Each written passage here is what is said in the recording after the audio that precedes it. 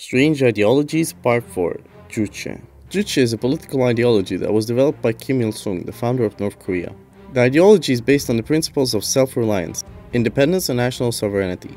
It emphasizes the importance of the individual, the collective, and the state in achieving these goals. The ideology of Juche is rooted in the Marxist-Leninist thought, but it has its own unique characteristics. Juche stresses the idea that the people are the masters of their own destiny and that they must rely on themselves to achieve their goals. Juche also emphasizes on the importance of the leader in guiding the people towards their self-reliance and independence. The leader is seen as the embodiment of the Juche ideology and as a symbol of national unity and strength. Juche also places great importance on the concept of collectivism, which emphasizes the importance of the community and the common good over individual interests. Critics argue that the ideology is inherently authoritarian and oppressive.